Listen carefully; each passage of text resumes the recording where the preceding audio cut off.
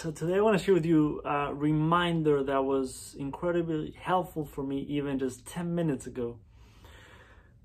We know that many millionaires are unhappy. I actually personally know directly some people that have incredible amounts of money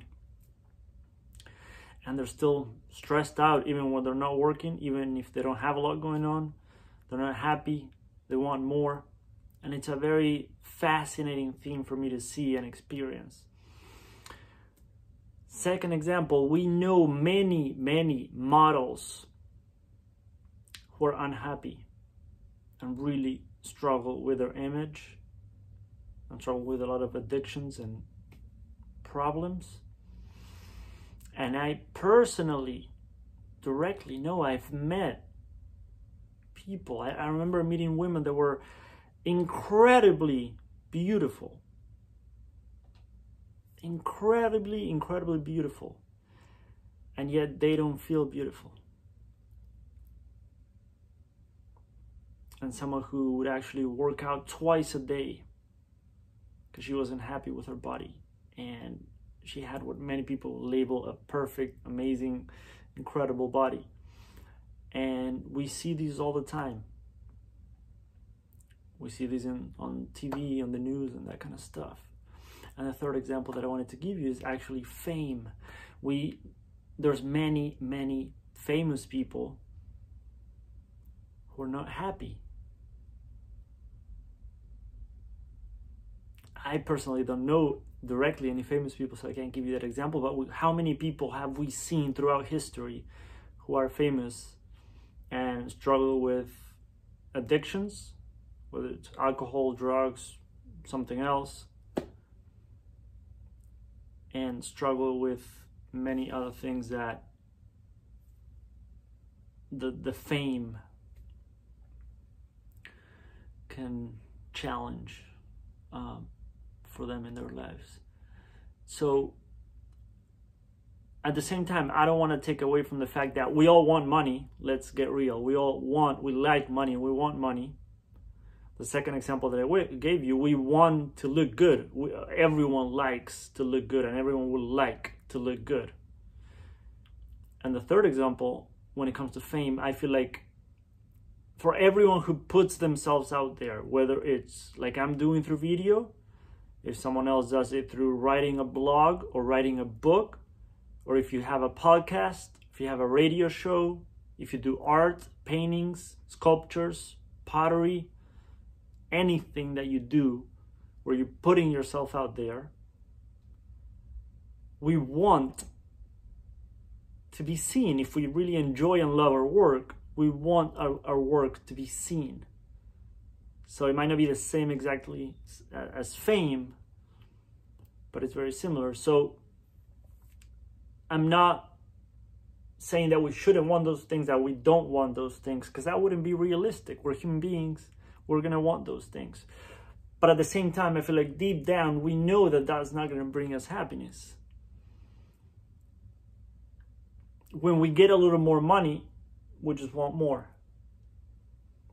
And if your goal is to lose weight or build more muscle, when you lose a little more weight or you build a little more muscle, your goal moves a little further. You have a new goal. You want more.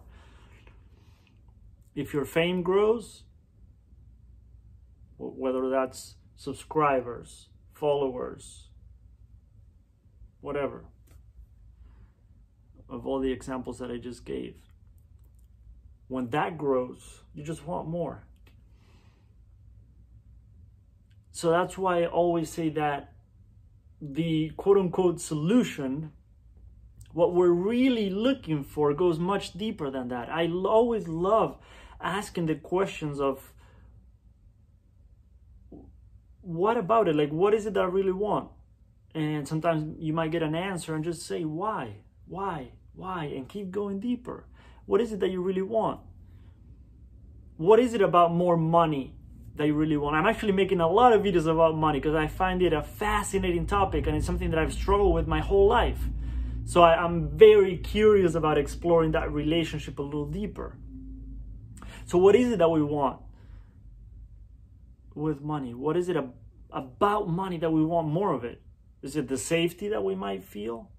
The freedom? Not having to stress about it all the time? Having the opportunities to travel more, to donate money, to help people out that might need money, help those that might have less than we do, and being able to help. What is it about money that we want? And it's fine. I also love the phrase that Candace Vandell shares. Get real about how you feel so that you can heal. So get real about it. If you want the safety because you don't feel safe without money, that's okay. If that's where you're at right now, that's perfect. Then watch my other videos on money and you'll see how to kind of work through that. But if you want the freedom, if you want to be able to travel more, like, what is it? And can you be okay with that? Can you be okay with the fact that you want that, but realizing like that's not the thing that I'm really, really, really looking for? It might actually go deeper than that. When it comes to the second example that I give you, and the looks and the people that, like models or people that are incredibly fit, that never feel good enough with their bodies. They're never satisfied. And that's a fascinating conversation too. Like, it's okay to keep aiming for progress and keep wanting to grow in every area of your life. Of course, that's normal and that's okay. It's healthy. But even when I said it's healthy, it's funny. Like, we need to see if it feels like a healthy relationship, which is very hard to, I mean, that's very subjective, I guess. But why is it that you want to keep losing weight? Why is it that you want to build more muscle? Is it because you actually just want deeper connection with other human beings?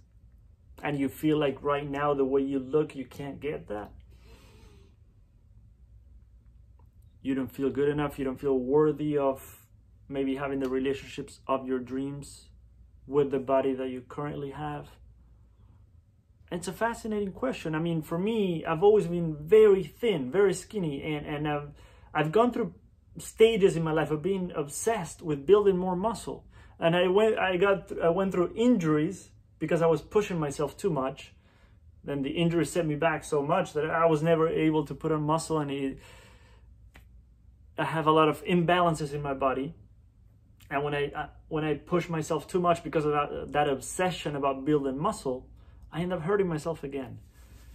So why is it that I have such a strong desire to just build more muscle? I said, it's a fascinating question. And I always say, I love the phrase by Matt Kahn, awareness without compassion just turns into judgment. I can't remember if that's the exact phrase, but that was the point behind what he said. Self-awareness without self-compassion just turns into self-judgment. So can we be curious about these questions without being judgmental? So with compassion. Why is it that I'm so obsessed with building more muscle? It's a very interesting question, in my opinion. Because sometimes, yeah, we just want that deeper connection with human beings. We're looking for that. There's a lot of talk about soulmate, and I make a lot of videos on that because I think it's fascinating to question the typical approach that we see in the self-development industry, and I like to question that.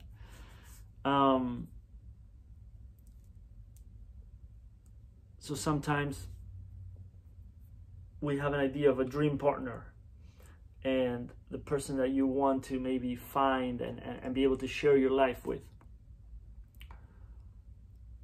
And at the same time, we have all these insecurities within ourselves that we don't feel worthy of that person. So obviously there's a part of me that doesn't feel worthy of that partner in my current body, like being this skinny and thin. So can I acknowledge that? Can I be okay with that, right? Get real about how you feel so that you can heal. And with what I always mention about the big, very strong foundation, self-acceptance, self-compassion, self-forgiveness, and forgiving others. self-worth, and self-love. Through those, I believe that that's actually what we want. And even through those, all those questions that I was sharing with you about what is it about money that I want? What is it about? Is it the safety, the freedom, this and that? And what is it about me not being happy with the way that I look right now? It's not easy to get clear on those questions because we've been incredibly influenced by our culture, society, the media.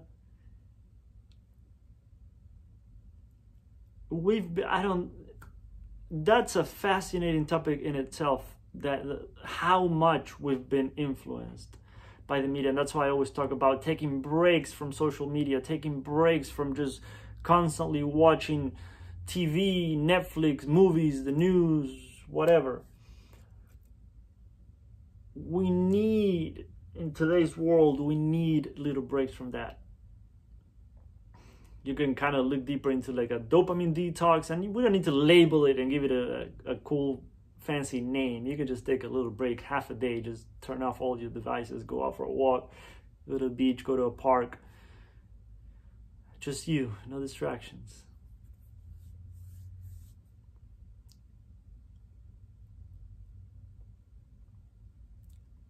But that's why I feel like the actual thing that we're looking for, that I don't know what it is, I can't name it, I can't sell it to you in a package, I don't have a ebook with the 7 steps to find true happiness for the rest of your life. But I'm pretty sure that it goes much deeper than the things that we think we actually want and need.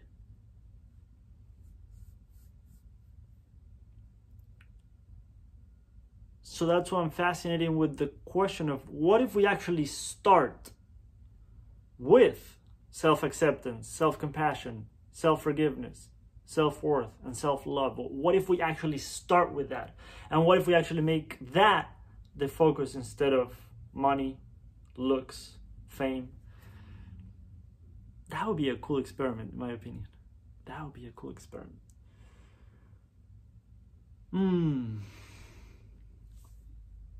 So I got a question for you. If you watched this far, and if there's any value in what I shared, if you could give it a little thumbs up, that would really help the algorithm for these videos to reach more people, hopefully help more people, not just build my ego and get more views and get more likes, but to be able to help more people with these crazy ideas that I want to share. There's so much more coming on all these topics that I just talked about. Turn on your notifications. And if you actually want to go a little deeper, you might want to sign up for my free newsletter, my website, gonzalocorts.com. Go there, sign up, it's free. Some very, very cool stuff coming. So hope it helped. Have a beautiful day.